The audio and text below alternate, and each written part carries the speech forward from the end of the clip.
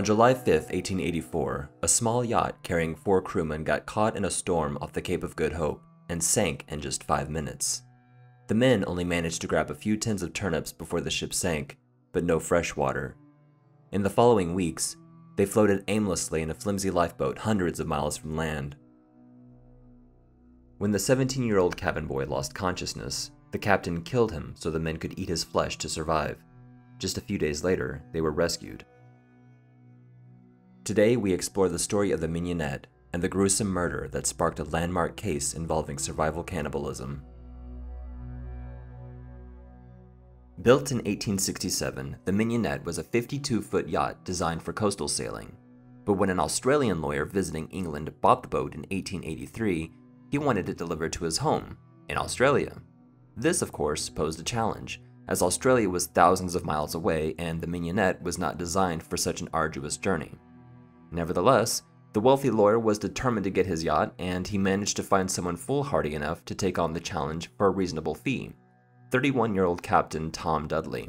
And so, on May 19, 1884, the Mignonette set off on the 15,000-mile journey from Southampton, England, to Sydney, Australia.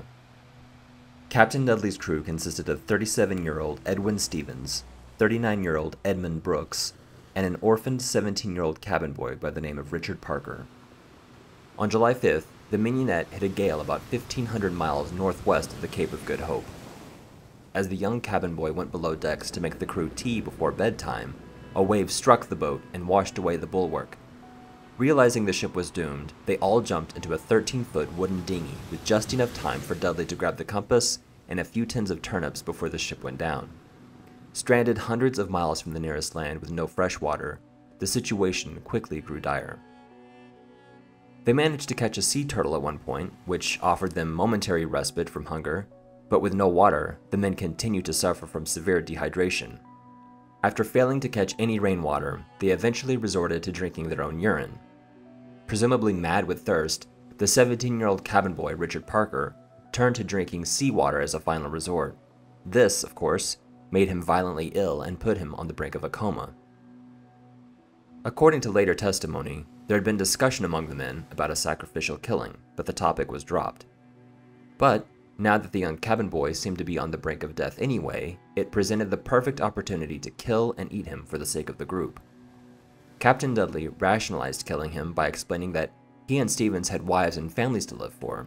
Parker was just an orphan. Around July 25th, the decision was made. Parker would have to die if the others were to live. Dudley signaled to Stevens to hold Parker's legs if he struggled. After a quick prayer, Dudley drove his penknife into Parker's jugular and killed him. The 3 men drank Parker's blood and fed on his body over the next few days.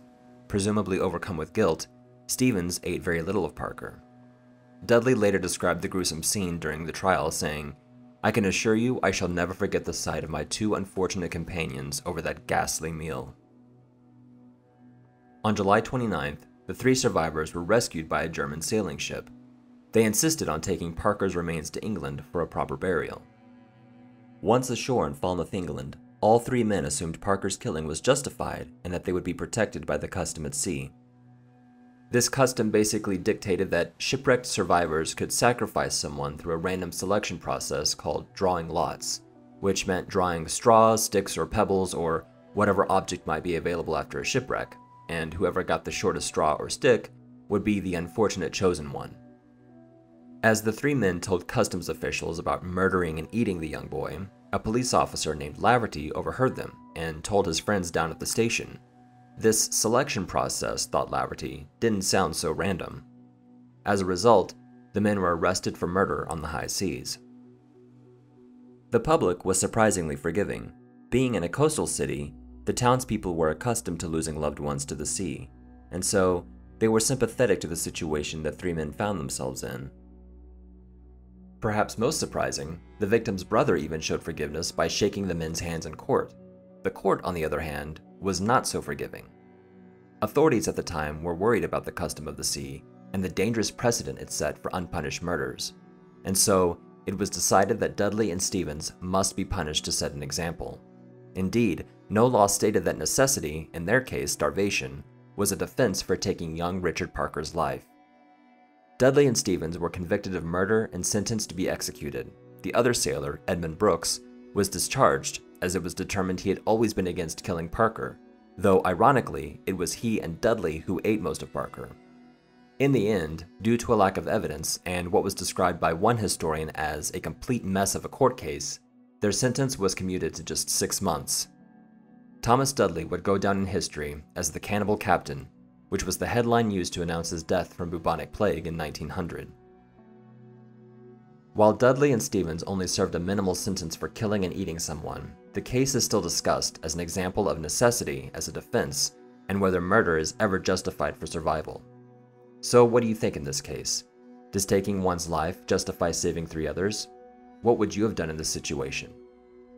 Thank you for watching today's video. If you enjoy stories about ships and maritime history, please consider subscribing to be notified when I post a new video. Your feedback and support are greatly appreciated.